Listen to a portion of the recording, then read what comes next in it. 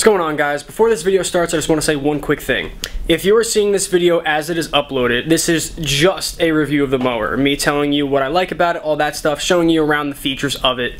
I am not going to be showing any mowing footage in this video. However, later this week, I will be uploading a real-time mowing footage video with the Staris, okay? So if you're subscribed, you will see it. If not, just please understand that later on, I will have a card in this video to show you that one. So other than that, let's get into it.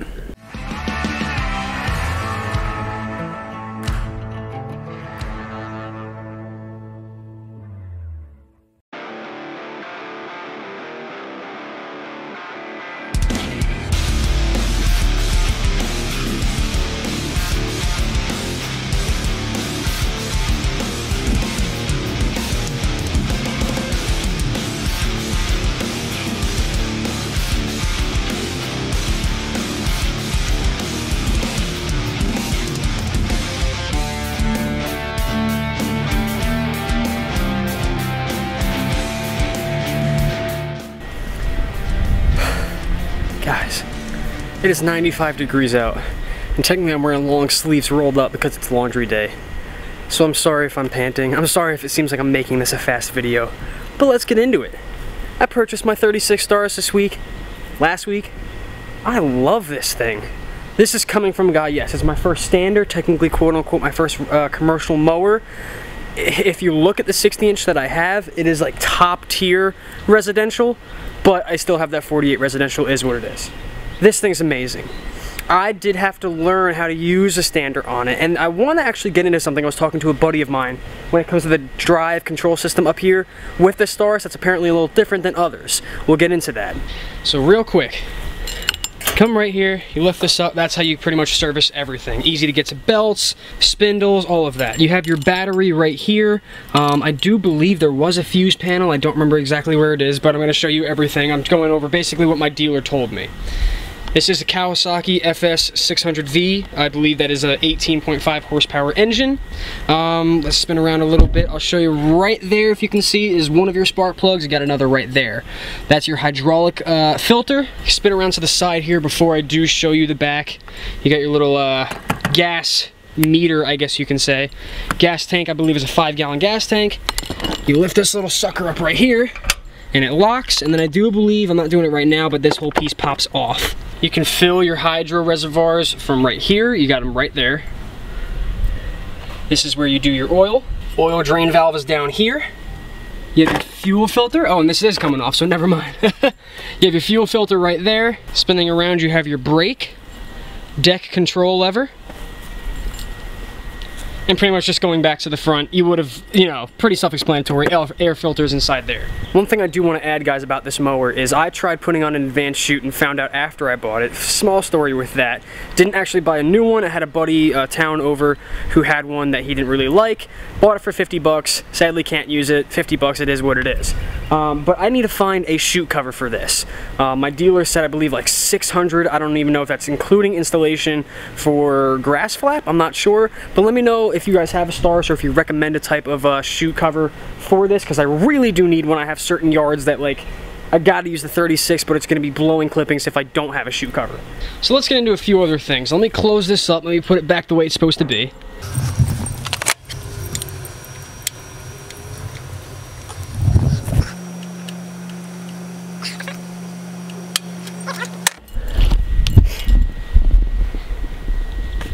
So let me show you pretty much everything up here. You have a little spot that I'm assuming you can put like a charger or something like that.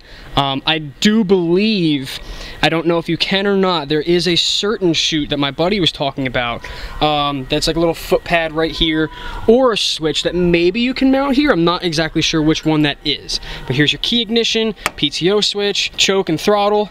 And then apparently some standers have their safety in the pad right here, but no, the safety is in both of these throttles right here. Some of them have them in one. It is in both. So I'll let you know right now, they are both up all the way. If you slightly push this down, like right there, and you step off, it will stop. So that's one thing that annoys me, is that little bit, it's very fidgety.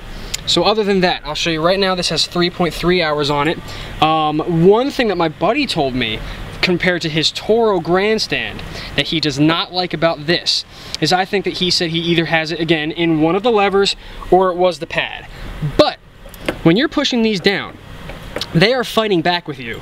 So that may be a reason why I am really struggling to get those straight lines. It has a nice freaking cut to it, but I am struggling to get some straight lines cutting with this. I don't know if that's my fault, if it's just everybody has that issue because of the fact that it's right here, or I just have to learn it better, I don't know. But my lines are getting there, you know, again. First time on a standard, guys, so I am learning it. I've been recording for less than 6 minutes. I am sweating. Again, 95 degrees, guys. Is there anything else I can tell you about this? I will tell you one thing. My dealer told me, and I don't know if this is common with a lot of mowers or not, but I have 2 John Deere 0 turns, and as far as I'm concerned, when I put it at 4 on the deck, that is 4 inches. My dealer told me that is not the case with this Exmark. Just because you put your deck pin thing at 4, doesn't mean you're cutting at 4. Let me show you something real quick. By the way, guys, as I was talking about that, apparently there's another port right here for something. Assuming if you can't put that switch I was talking about here, that's probably just for a charger, you could probably put a switch right here. But, so here's what I'm talking about. You can see 1, 2, 3, 4, goes in 1/4 inch increments. Right now I have it at 3.5. When I'm cutting, it looks like this is 4 because on my John Deere's, when I have it set at 4, this is like the same height.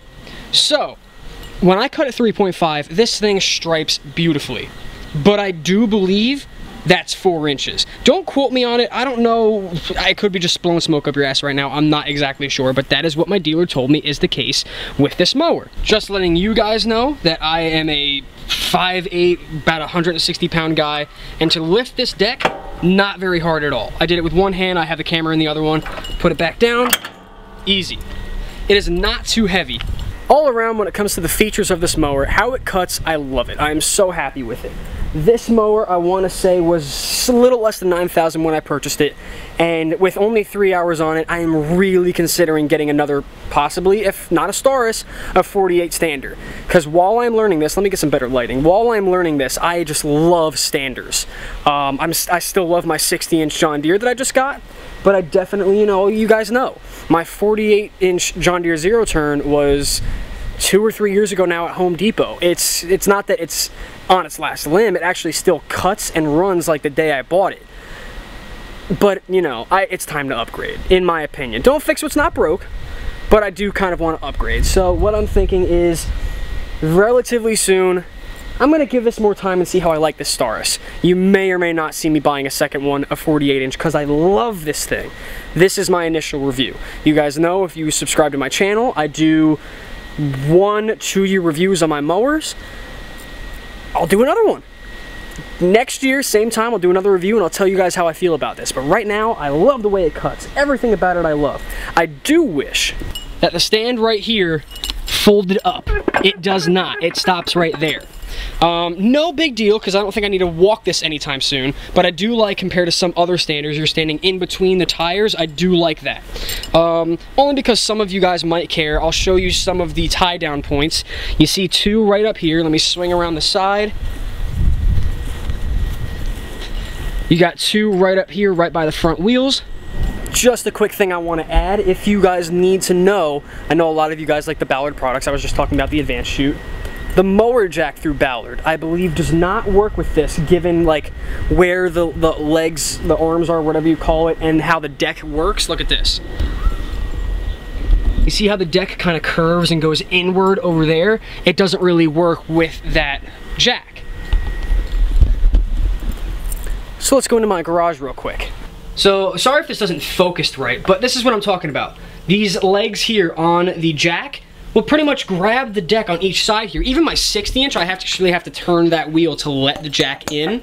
But right now, what I actually did was I bought this hoist from Harbor Freight, an 880-pound hoist, with some jacks over there, you can see, and that's how I jack up the Staris. So again, not trying to rush this review, but I told you, 95 degrees, it's laundry day, and I'm wearing a long sleeve shirt. I can feel the sweat. Pretty much gone over everything with this mower. If you're one of the people that you don't care about a chute cover too much and you kind of just use what chute comes with it, I'll tell you right now, I love when mowers come with this rubber chute. Don't understand why they do a plastic chute. The rubber one, God forbid, I'm going through a gate and it's gonna rub a little bit, at least it conforms, you know what I mean?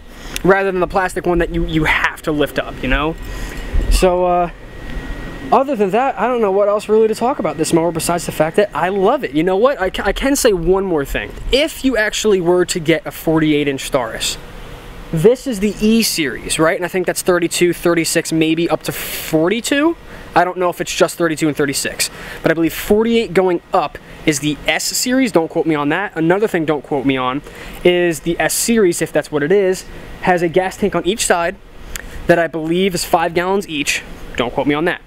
But what I do know is that they siphon from each other rather than some mowers. You can switch between the gas tanks, and the reason apparently Exmark does that is a weight thing. You don't want to be taking gas from, say, the left side, have that one drain, switch to the right side, because then you have 5 gallons of gas sitting on that one side. It's a weight thing, you know what I mean? Now, you've held 5-gallon gas tanks in your hand. It's no big deal, but at the same time, you got to think if you're doing these hills and stuff like that and your weight distribution is off, it's a good design in my opinion. I guess I wish, whether it's possible or not, that they had maybe like a 3-dial switch. If you have it to the left, it's taking from the left gas tank. If you have it in the middle, it's taking from both. And if you have it towards the right, it is only taking from the right. Don't know if that's something possible and if there's downsides to that, but I can see arguments on both sides whether you'd want it to be taken from both or just one. The main reason they tell you with the dual gas tanks to keep them at the same level is because if they're drawing from both and one empties before the other one, you're pulling air, you know, through the gas tank, and you don't want that. So other than that, guys, I'm pretty much done. Dude, I'm sweating. Just to reiterate, I love this mower. I'm so happy I got it. I definitely think that once I learn it more, first impressions, I love it. Who's to say down the line I'm not going to like it anymore? We'll see. But I do like it now. In my head, I definitely do see myself getting another, if not a 48-inch Staris, a 48-inch Standard. So we'll see what happens. I don't know. But other than that, guys, thank you guys for watching. As I said, please be on the lookout that later this week, I will be putting one of those little GoPro mounts on this Staris and doing real-time mowing with it. I have a buddy of mine, he is subscribed to the channel, Vinny, is going to be coming with me, I believe, for 3 to 4 weeks because John is going on vacation. John's been with me for a while now and has never taken a vacation. He's got family in Spain. So I said, hey, you go 3 weeks, go see your family in Spain. Sorry about the lighting, guys. And Vinny's going to be working with me too. Now, who's to say that this doesn't turn into something else? Vinny does have his own business and all that stuff, but the time that he's working with me, Thursday, Friday mornings, is perfectly fine with him. All besides the point, just wanted to tell you guys who do care about, you know, what I'm doing, who I'm working with, and all that stuff, just to give you a little update. So other than that, guys, thank you for watching. Please like, comment, subscribe. I'll see you in the next one.